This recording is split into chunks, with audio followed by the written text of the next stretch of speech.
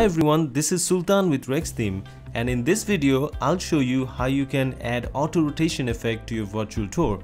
Now what you're looking at is basically a real estate tour that I created, and now I want to add an auto rotation.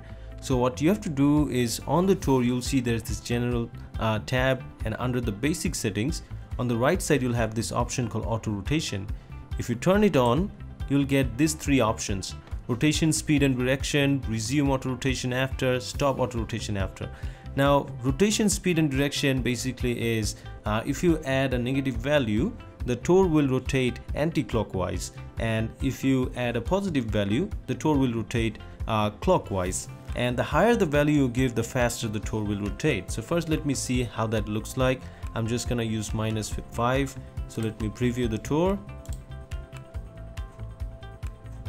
As you can see, the tour is auto rotating.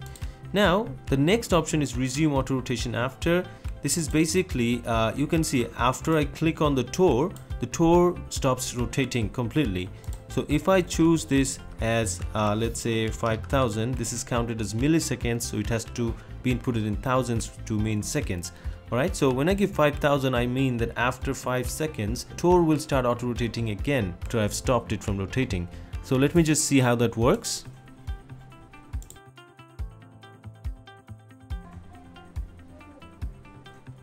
So you can see the tour is auto rotating. Now I used a 5 second to restart the tour. So now let me stop the auto rotation, and you will see that exactly after 5 seconds the tour will start auto rotating again. There you go. Alright. And the third option is basically, let's say you want to add auto rotation but you want it to stop after a certain time. So let's say I want the tour to stop auto rotating after 10 seconds. So I'm inputting the value of 10,000.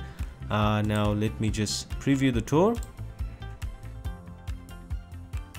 Now as you see, the tour is auto rotating, but exactly after 10 seconds this tour will stop auto rotating. There you go. Now the tour has stopped auto rotating. So that's all. That's how you add auto rotation to your virtual tour, and you can customize it using these options. Alright, so that's it for this video, and I'll see you in one of my future tutorial videos. Take care.